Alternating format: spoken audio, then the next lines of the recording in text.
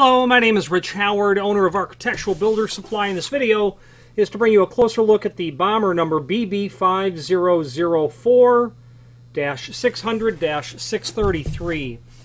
This is the first 6x6 heavyweight hinge from Bommer that, oh baby, that I have ever reviewed.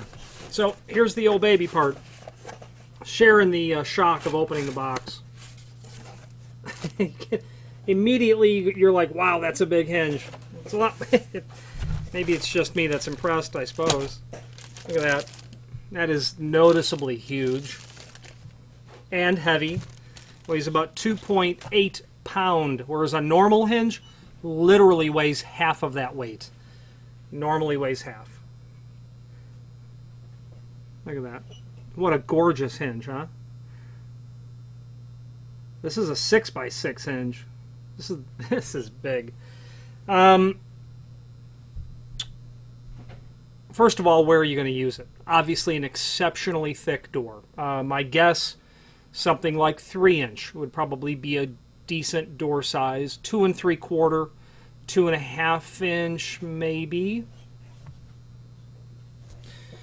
You know, we can kind of talk about the thickness of door just by measuring the hinge leaf. And imagine that over here, I want to have about 1/4 inch for the hinge back set. So you can see where the barrel of the knuckle, or the barrel of the hinge is going to come into play. You know, if you increase that typical 1/4 inch back set to 1/2 inch, you can see you can start to approach a 3-inch door thickness. A 5x5 hinge is going to be up to about a 2 1/4 inch. You start to get bigger than that, 2.5, 2 3/4. You get to your 6-inch hinges. There are even larger ones. But you're going to play with that hinge back set, the amount of the door that you don't chisel out. On a normal door, 4.5 inch hinge, 1 3/4 door, that's a 1/4 inch. You try to stuff a 5-inch hinge onto that, you can make it fit, but you reduce that back set down to 0, basically. You don't want projecting hardware hanging off the door any more than necessary, but the door still needs to operate in the sense of, you know, 1/4 inch back set.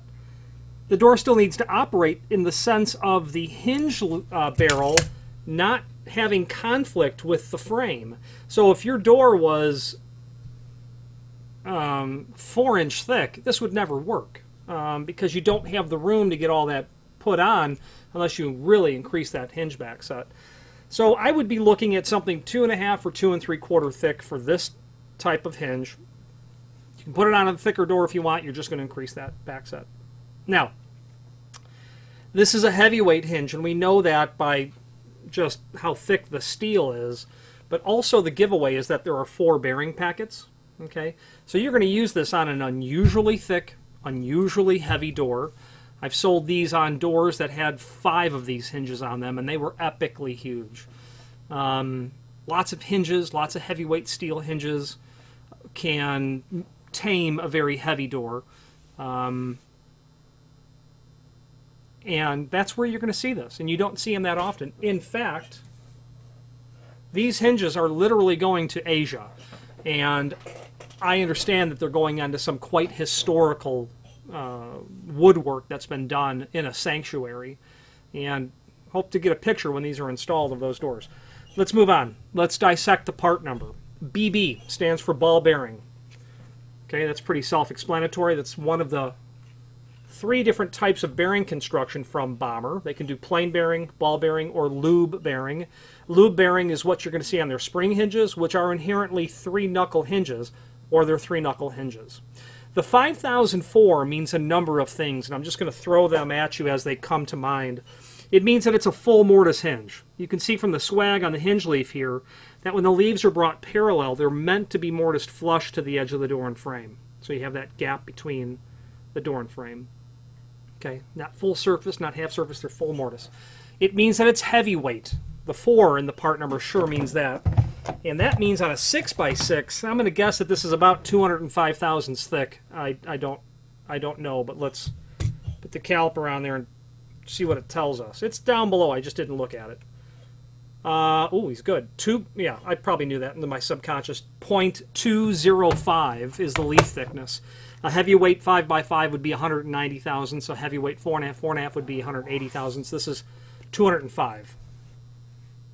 It also means that it is 5 knuckle. That's also obvious why it's 5 knuckle. It means it's steel based. That's also inferred in the 633 part of the part number, and we'll get to that in a moment. And that's, I think, everything that is inferred there. The 600 means this is a 6x6 hinge. The height is the first dimension. The width is the second dimension. When you have a 6x6 hinge, don't really matter, it's square, I guess. But if you had a 6x5, which could be a common hinge, if you had a 2¼ inch exceptionally heavy door, you would go with a 5 wide, and you can go with a 6 tall because the extra height significantly increases the hinge's ability to hold weight. Don't quote me, but I would say that the difference between a 5 and a 4.5, or a 6 and a 5, is probably in the 25% range, increased capability. So yeah, you'd want a 6x5.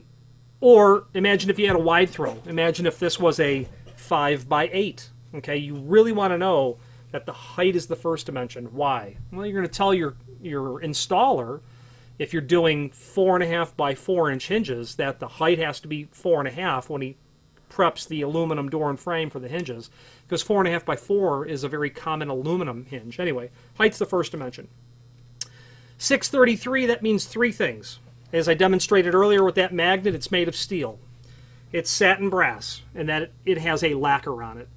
Okay, very nice, very faithful finish. They do a reasonably good job on the backside as well. Not fully, but you'll never see that naturally. Now, there is information down below this video. What we've not covered is non-rising removable pin hinge. You can drive that pin out should you want to. If you want to install that, or you're flipping it over, pulling the pin out, you can. The knurling that's done on the pin there, that prevents it from rising. Over time, open, close, open, close, open, close, the pin seems to creep out a little bit because all the weight's pushing it, like you're, you know, pushing toothpaste out of a tube, makes the pin come out. That knurling keeps that set down there. This is a button tip hinge. If you imagine the button on your trench coat, that's what it looks like. You can do decorative tips on this. You can do an acorn tip. You can do a ball tip. You can do a steeple tip. You can do decorative tips on this, and that's not unusual either. If you have an ornate door like where these are going, having a ball tip is not that unusual.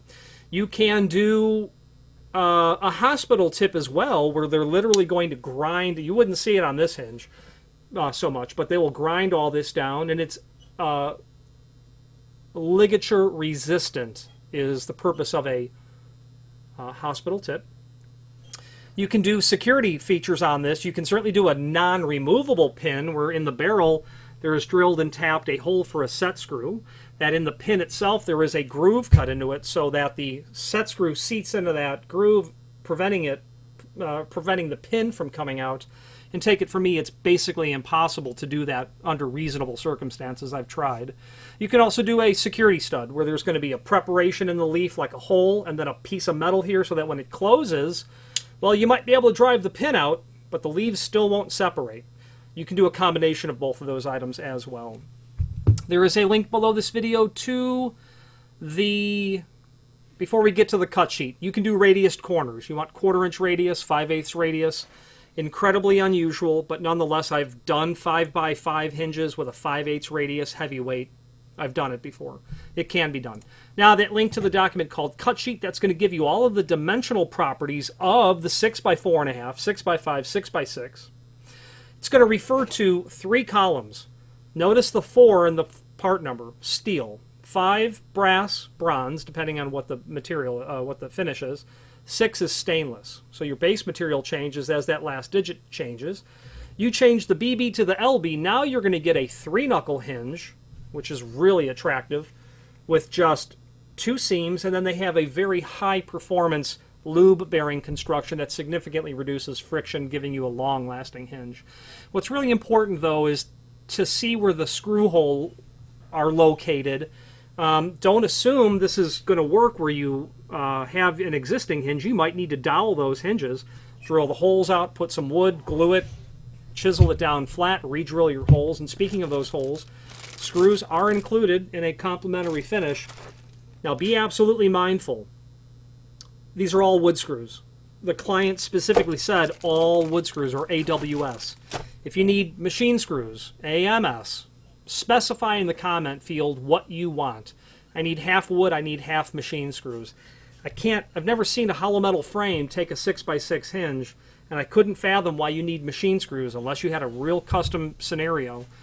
But specify it, otherwise you're probably going to get all wood screws with this hinge. Knowing where the screws are located, the holes are located, will help you know up front what you're dealing with. This hinge is available in different finishes. 600 is a prime coat, gray primer. 632 polished brass, 633 satin brass, 639 satin bronze, 640 is an oil rubbed bronze. You can do an antique, what they call satin bronze blackened, 643 finish, like an antique bronze. 651 polished chrome, 652 satin chrome. They can do satin nickel, they can do antique nickel, they can do other stuff, they can do black japanned, they can do zinc.